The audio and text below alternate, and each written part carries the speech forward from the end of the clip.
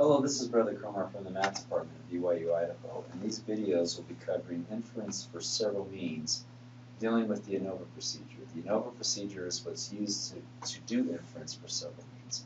And so here's the outline for these videos. First, I'll introduce what ANOVA is, or what's called the analysis of variance. It's short for analysis of variance. Then we'll do the hypothesis testing, and then we'll check requirements of descriptive statistics. Notice in this outline that we do not cover confidence intervals like we've done in the previous procedures for this unit. We will not be doing that. There is no confidence interval that's comparable to what we do in independent samples or matched pairs. Okay. So let's talk about the quantitative procedures that we've covered in this unit. Up to now, we've covered 4 different quantitative procedures. The one sample, and one mean, where we either know the population standard deviation or we don't. Okay.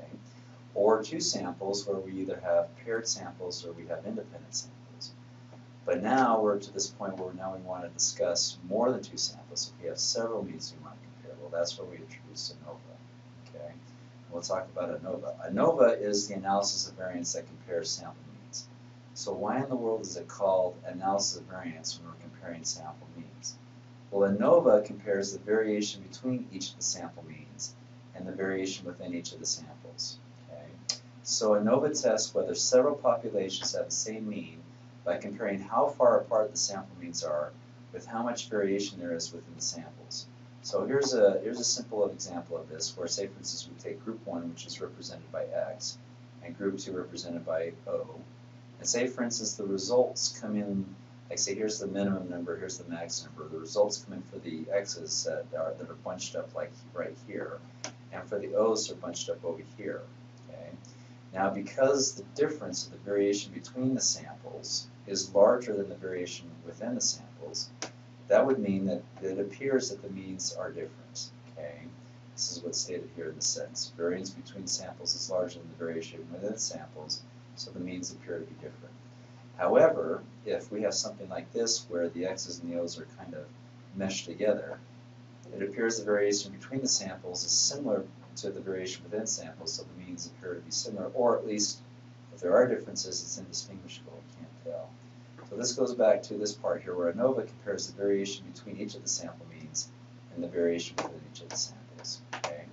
So now let's talk about what we use to deal with ANOVA and the testing for inference for several means. It's what's called the F distribution. We talked about the Z distribution and the T distribution in this class, but now we'll talk about the F distribution, which is different than what you've seen before. And here's a short summary of what the F distribution is. First of all, as you see down here on this image, it is a right skew distribution. Okay, the F values are never negative. If you look here down below, it starts at 0 and then it's all positive.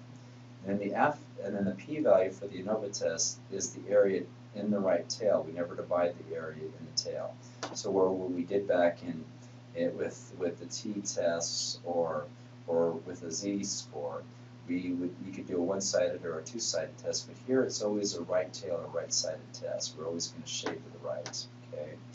So now the analysis of variance F statistics. So we've had the Z score and we've had the T statistic, which is the one sample T, paired sample T test, and independent sample T test. Now we have a new test statistic, which is the F statistic. And the F is the formula for it, the basic formula is the variation among the sample means divided by the variation among the individuals in the same sample. So similar to other test statistics, the Z score and the test statistic, or the T statistic, as F gets further away from 0, the greater likelihood that the value becomes an unusual result. Okay? So here's an example of what's called an ANOVA table. And there are 4 basic levels of understanding that you should know about an ANOVA table. First of all, with this first row, this is the row that represents the variation among sample means. Okay. The second row, so variation among sample means is the between group, and these numbers here represent the sum of squares and mean square are measures of variability. Okay. Variation among the individuals in the sample, that's the second group. Okay, within group. And there's also measures of variability here, and you also see what I didn't mention a little bit ago is degrees of freedom. There's also degrees of freedom here. And you'll be asked to list these 2 degrees of freedom for your analysis. The first one, the second one 2, and 111 in this example. The third thing about this table is that this is the F statistic. Okay, this is where you get the F statistic, and where you get that is you take this measure of variability divided by this measure of variability, so the between group variability divided by the within group variability to get the F statistic. Okay, and this looks like with an F test statistic of 4.512 that may be significant, but the way to tell ultimately is to look at this last number, which is the p-value. Okay, and so since if alpha is equal to 0.05, then we would, and this is our p-value, we would reject the null hypothesis. And that's the last thing about this table. So we're reviewing again for an ANOVA table. The first row represents variability among sample means. The second row is variation, represents numbers that deal with variation among individuals in the same sample. Number 3, here's your F statistic, where it's the ratio of these 2 numbers. And number 4, this here is the p-value. Okay, and you check that with your level significance. All right, so now let's talk about hypothesis testing. So I'm going to review what we did in the last lesson with the independent samples, these 6 steps. Step 1 is state the null and alternative hypotheses. With independent samples, the null is that the population mean from the first group is equal to the population mean of the second group. The alternative, it's 3 possibilities. It's either that it's not equal to, it's greater than, or it's less than, depending on the test. In this case, it's a 2-sided test. We just want to see if there's a difference between the 2 population means, or it's a 1-sided test. We want to see if it's one sample mean is greater than or less than the other. The test statistic is computed using software. Here's the formula for it, but you'll be using either SPSS or Excel. We also get degrees of freedom and the p-value from software as well. Now, with the next step, after we get the p-value, if we compare the p-value to level significance, and so we reject the null hypothesis if the p-value is less than the level significance. If not, then we don't reject. And then we state our conclusions. If we reject the null hypothesis, we have sufficient evidence to say that, and then we state the alternative conclusion. If we don't reject the null hypothesis, we have insufficient evidence. Okay?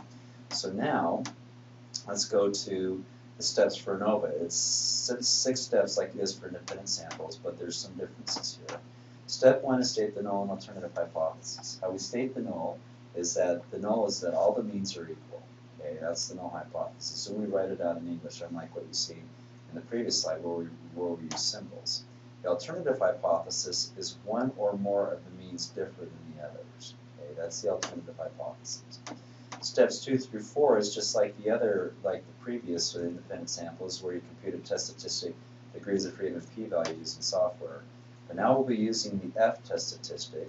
We get the degrees of freedom, and now we have 2 numbers, the numerator, what's called the numerator, and the denominator of degrees of freedom, and we get a p-value. I'll show you an example of this in just a sec. And then the last 2 steps are the same. With the second to last step, if we reject the null, if the p-value is less than the level of significance, if not, we don't reject. And then we state our conclusions referring to the alternative hypothesis. Okay? So now what I'd like to do is go through an example. This is kind of a long example here. So this was from the online textbook. So Robert Emmons and Michael McCullough investigate the effects of gratitude on people's perceptions of life as a whole. In a study of N equal to 192 undergraduates, people randomly assigned one of the 3 groups. Now in the reading it talked about group 1 was gratitude, that they were to list 5 things each week which they were grateful for or thankful. Group 2 is the hassles, what are the 5 irritants that occurred. And group 3, the events, just list the events that happened during the past week that had an impact on them. In addition to the weekly record of 5 things they recorded, the level of satisfaction in life in general. Higher values are more favorable. Reports were collected for 9 weeks. And the overall level of satisfaction with life as a whole is recorded for each individual. The researcher wanted to determine if there was a difference in the perception of life as a whole between the subjects assigned to each of the 3 groups. Stated differently, they wanted to determine if expressing gratitude affected a person's view of life in general. They used a level of significance of 0.05. So step 1 is state the null and alternative hypotheses. So the null hypothesis is that all the means are equal. And the alternative is one or more of the means differ than the others. Okay? Now what I'm going to do is I'm going to stop the video because I'm at the 10-minute point, but I'll continue with this problem and I'll go through a second example as well.